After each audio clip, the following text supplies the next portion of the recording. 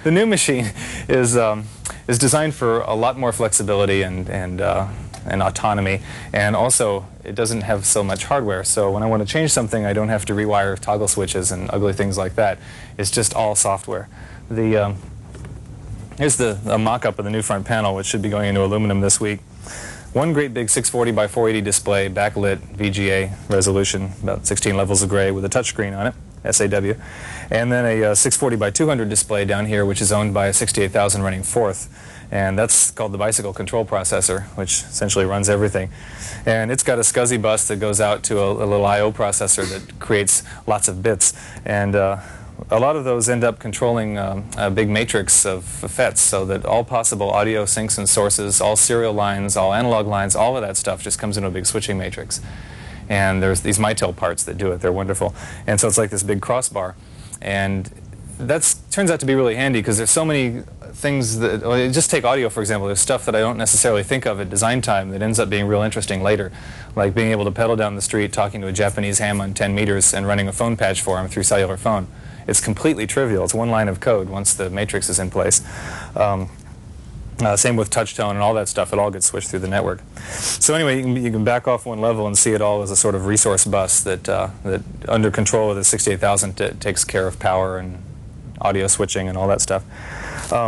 There are two DOS engines in here. There's a 286 for running both mechanical and schematic capture CAD packages, CAD key and ORCAD, and also the satellite tracker software and computer-generated mapping from a CD-ROM database, which looks like it's coming from GeoVision.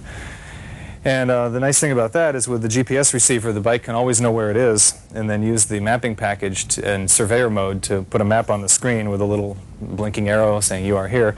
And most of those packages now have algorithms attached that let you take individual addresses and locate them on the screen meaningfully. You know, they got street number coding and all that stuff. So I should be able to find anybody's location on there and touch it and get a little window that says this is who this is and so on. Also, yet to be determined is whether or not I can get a database of topo data. It does exist somewhere, but if it's in the right sort of form, then the machine will be able to take that topo data and, with an RTX 2000, make a wireframe model that I can view from any angle and see what kind of terrain is ahead. So those are all very practical things on a bicycle. Once all that stuff's in place, then it makes all the other control fairly easy. The transmission, for example, in the new machine is a little dedicated micro that monitors speed, torque, cadence, and heart rate, plus a keyed-in WIMP factor that I can put in from the handlebar keyboard that says, I'm feeling terrible today, you know, don't work me so hard. And then by monitoring all those things and replacing the manual transmissions with Browning automatics, which can be controlled by basically it's a little gear motor and you can tell it up, down. So I've got 6 bits, you know, and 6 bits out of the processor can access any of 36 speeds by monitoring the actual conditions of the bike and of the engine. Let's see, communications. There's lots of new comm gear in the new system. This whole area back here is being replaced by another console, although it's not designed to be operated while riding except via remote control through another microcontroller. A little dedicated 10-meter ham radio, which works great with this antenna. I've talked to Japan and everything just with that on the bike. They find that amusing. You on bicycle? And let's see, and a standard HF, you know, ham radio gear, plus the cellular phone and an Oscar 13 satellite station. And that has a 450 uplink and a 144 megahertz downlink. The only catch there is I have to stop and deploy folding antennas in order to work the satellite.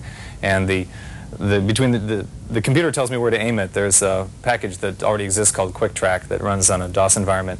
And once the machine knows where it is through GPS, it calculates all the Keplerian elements and says, okay, the satellite's here, therefore your azimuth and elevation is this, here's the Doppler shift, and it's all very trivial. And you just crank the radios to the right spot and aim the antenna, and got about one hemisphere of coverage at any given time.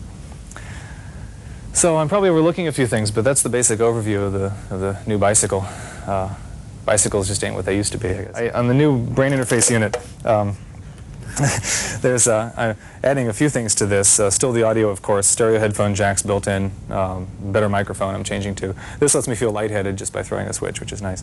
I'm moving the lights up here. I'm moving 2 lights up here, and then in the front, this is another one of those little standalone projects. I'd love to have help on this one because I probably won't get to it this year. But I want to mount a little horizontal LCD with either just a diffusion screen for daylight backlight or a stray light from the helmet lights, and then an optical path that looks like about a 4-foot long. It'll look like a helmet-mounted display is what I'm getting to. So that when you look, I don't want to look through something because the power it takes to deal with a partially reflective surface is pretty substantial. But if I look up into the sky, into what's really a mirror, and then another mirror, and then up to the display, I should be able to pipe any of this map data or text in progress or whatever up into the helmet and eliminate the need to have a friendly environment going on so I can see the screen. Having speech output on the system is real handy. Speech input, well, I'll get to that. On the new system, I'm using a new speech synthesizer called the Adapter from Personal Data Systems down in Campbell. And it's made for the blind, and it has all kinds of different voices. And so all the different processors on the bike can each have their own characteristic voice when they want to send me a status message. So it'll be this little rumbling voice in the background that talks about my battery levels, and a little squeaky one that says, slow down the transmission, or whatever. And that's also real handy for dealing with people. Some of the things that this thing says under remote control or when triggered by the security system is do not touch or you'll be vaporized by a laser beam. And it's, that sounds kind of frivolous, but it's actually very handy to have things that can communicate with people standing around it. Just to remind them that they're being watched in some form and they shouldn't sit on it or flip switches is real nice. And also there's a demo mode that the bike just gives a little rap about what it is because this thing draws crowds all the time, and I really don't like answering level 1 questions all the time. It's like a trade show, but worse. So, you curious about something? Restless? Hungry for knowledge or change? Got a dream? Go for it. Are you going to ride me now, Steve?